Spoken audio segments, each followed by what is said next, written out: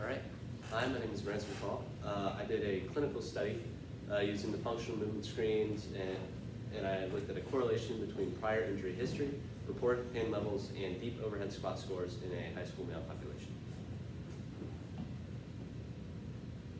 All right, so before we get started, I just want to show you guys two numbers. First, this one, 1.16 million. That's the number of high school students who sustained a high school sports-related injury during the 2016 through 2017 school year. And then 40%. That's a percentage of those injuries that related to the lower limb. So why is this happening? Well, one common cause is poor kinematics. And what are kinematics? Well, in medical terms, kinematics are the independent motion of joints or body segments. It is how your body is able to move on its own without assistance, without the added burden of weight. It is how your body is able to move independently of other factors. And so how do you measure kinematics?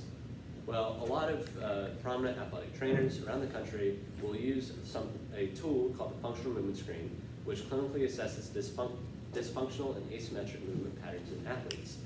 And through prior studies, it has been found to be a consistent yet weak indicator of injury susceptibility.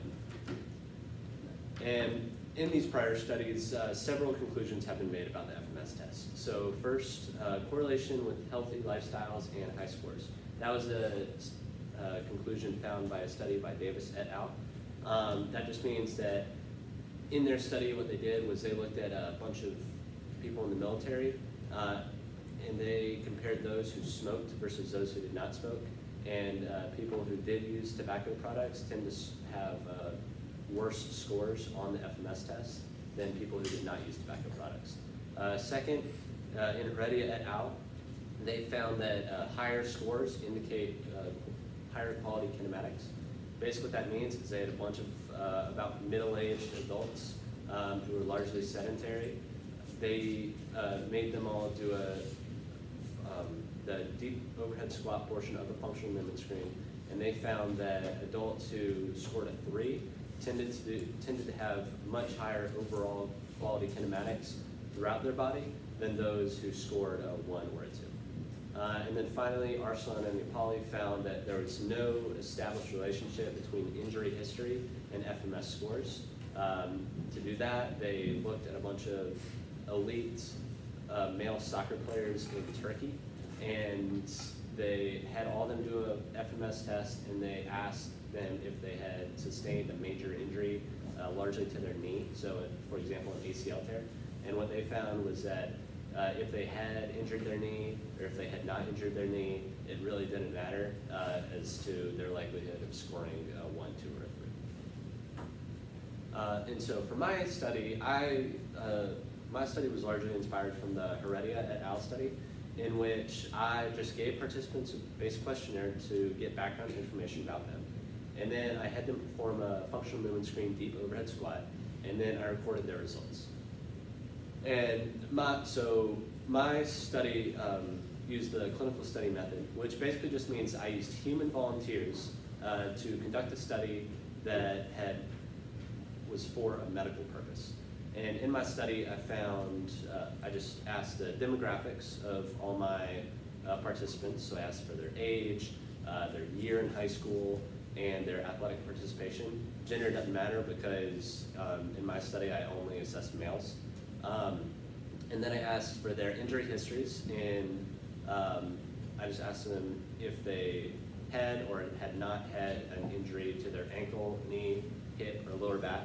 And then I asked for their self-reported pain levels on a scale of 0 to 5, how much pain they were feeling in each of those areas, their ankle, knee, hip, or lower back.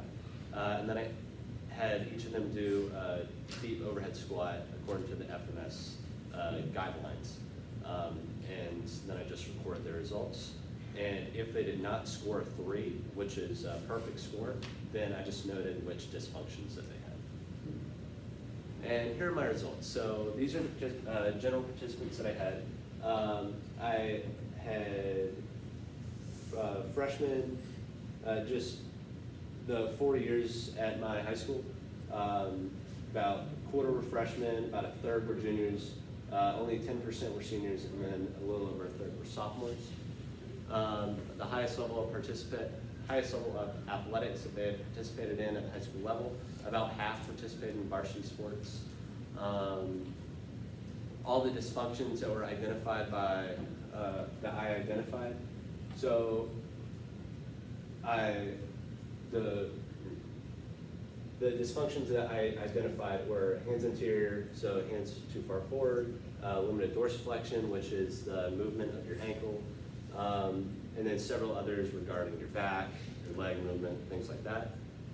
I also looked at their deep squat scores, what scores they received on it. Most people received a 2, about 70%. And then self-reported pain levels. So for every participant, I asked them to rate what amount of pain they were feeling in each of those 4 areas from a scale of 0 to 5, with 0 being no pain at all, 1 being just a little bit of pain, and 5 being a tremendous amount of pain. And for ankle pain in every other area, the graph largely looked like this, where the majority of participants said a 0, I'm fine, I'm not feeling any pain at all. A few saying that they have a little bit of pain, and then very few saying that they have a tremendous amount of pain.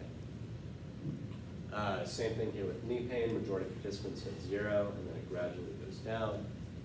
Hip pain, and then lower back pain was really interesting because only half of participants said that they felt 0 pain, whereas, and there were much more people who did feel a significant or a tremendous amount of pain in that 3, 4, 5 range scale.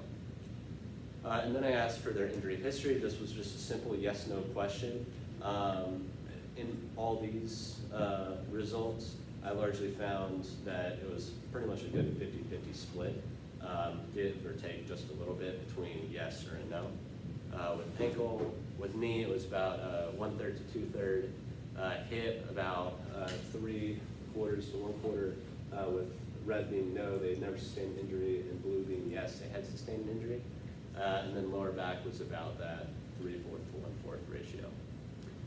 And then moving on to the discussion, what were the main takeaways from these results? Well, first off, these scores were unsatisfactory. They weren't very good. Nearly 70% of participants scored a 2 on the FMS test. And 2 times as many participants scored a 1 and a 3. About 20% scored a 1 and about 10% scored a 3. And this is really problematic because the normal score is supposed to be a 3. And that means only 1 in 10 participants actually had proper kinematic movement that is expected. And this is especially concerning because of the high level of athletic participation among my research population. 85% of participants reported to participate in high school athletics. And this is a problem because poor kinematics, as assessed by their poor performance on the FMS test, may have an increased injury risk. Second, there was one quirk of the FMS test that I kind of noticed throughout my study. There was a relationship between the hands anterior dysfunction and the limited dorsiflexion dysfunction that I don't really think should have been there. So there was a really high correlation between the hands anterior and then the limited dorsiflexion dysfunctions. Those would have to do with your shoulder and your ankle. But the problem with that is your shoulder and your ankle, they're nowhere near each other on the human body. And despite that, there were 31 participants who had the limited dorsiflexion dysfunction, and then there were 28 participants who had the hands anterior dysfunction. And so I think that this could be a possible flaw within the scoring system of the functional movement screen. Because let's just think this through, if a participant has limited dorsiflexion, then he would have to extend his hands forward in order to prevent from falling over. And so even though he doesn't necessarily have 2 dysfunctions, his shoulder may be perfectly fine, it's just his ankle that has limited dorsiflexion, he's still penalized for having 2 dysfunctions, even though he only has 1. And I think that that is a good suggestion for further research to see if that is a quirk in the scoring system that needs to be accounted for. And then finally, reported pain levels and prior injury history relationship. Just like in the study that I mentioned earlier by Arslan and Macaulay, I have found no correlation between reported pain levels and prior injury history. The injury history, it really has no effect on current pain levels. Just to visualize what I'm talking about here, here is a percent of participants who said that they had that indicated that they had an injury history with each of these 4 areas of the body. And then here's a percentage of the people who had reported pain in those areas of the body. and none of these percentages really line up that well. The closest gap between the two is about 11 percentage points. And I think that this can be attributed to the wonders of modern medicine, where things like reconstructive surgery and other healing techniques allow injuries to rehabilitate quickly and efficiently back to their original state. And they have no lingering effects on each patient. And then let's talk about some limitations of my research. So the first one was my research population. I only studied high school males at an all-boys prep school. So what this means is that while my results are applicable to people falling in that very specific category, they really aren't for other populations, such as women, geriatric populations, etc. The class of 23 were seniors in my case. That was an underrepresented population. Only about 10% instead of the expected 25% because of the 4 classes, so we'd expect them to be divided equally, but they were unfortunately underrepresented. And then finally, just researcher inexperience. This is my first time administering FMS at a large scale like this, and so naturally I would be more susceptible to errors than a trained athletic trainer would be. But to kind of minimize this effect, I did use guidelines from our school's athletic trainer, who has over 30 years of experience in this field.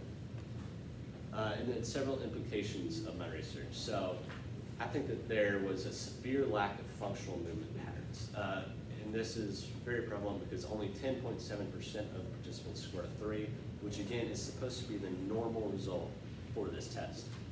This means that 9 in 10 participants had kinematic dysfunctions at some level, indicating a greater injury risk. And this is concerning because 85.7% of participants did participate in athletics. So that means that all those people who participate in athletics and were unable to score a 3, which is a lot of people in this study, have a high injury susceptibility. And some conclusions here. So first, low FMS scores relate to increased risk of injury. If that's the only takeaway from this, then that's what it should be. This is why low FMS scores are problematic, because they increase an athlete's risk of injury so that he may sustain while participating in the sport. And for this reason, I've come to the suggestion that I think the FMS test should be mandatory for participation in high school athletics. If athletes cannot score at least a 2, indicating that they cannot show functional movement with assistance in the form of a platform underneath their heels, I don't think that they should be allowed to be on the field because we need to reduce injury rates in high school sports. Thank you very much. Terrific, thanks Ransom. I got a few questions for you and then we'll be done. Okay. So for the first one, how did you determine which results that were generated by your method were the most important for your conclusion?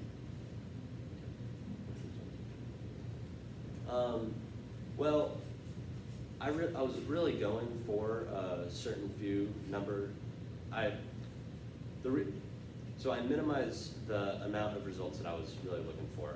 Really the only things that I tested for were injury history and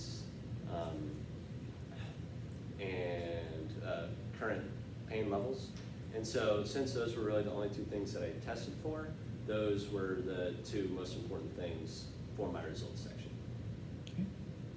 And then as a follow-up to that, what are the real-world implications or consequences related to your findings? Oh yeah, so the real-world implications of this is that my study only assessed 58 high school males, but if that's indicative at all of the greater population, that means that the majority of people have dysfunctions in their kinematic movement, especially in the deep overhead squat. And that's extremely problematic, especially for people in high school. Like I mentioned earlier with that 1.16 million injuries sustained during the 2016-2017 school year, there's a significant amount of people who have dysfunctions in their kinematic movement. And that's problematic because that puts them at a higher risk of injury, of sustaining an injury. And so what this means is that we need we would need to have more people score 3 in order to get that number down to decrease risk of injury for high school athletes. Terrific. And then the final question. If you could revisit your research project process now, like maybe even go back to change something, Yeah. what would it be and why would you do it differently? I would really want to control for diet analysis. I'd be really curious. When I was doing the researching for this project at the very beginning, there was one study that I came across that I thought was really interesting. It had to do with Spanish children and their functional movement. But the reason why I didn't do it was because it focused more on body composition instead of kinematics. But I'd still be really curious to investigate that because what it found was that body composition, and which is that just means body fat percentage, is largely a result of what you eat. You know, like if you eat really well, then you would have a better composition than if you don't eat really well. And what they found was that if you have a high body fat percentage, then you're less likely to do well on the functional movement screen. And if you had a lower body fat percentage, you'd be more likely to do good on it. And so I'd be really curious if I tested for that, what I would find. I'd probably find something similar, but I would just want to test for diet and then look at body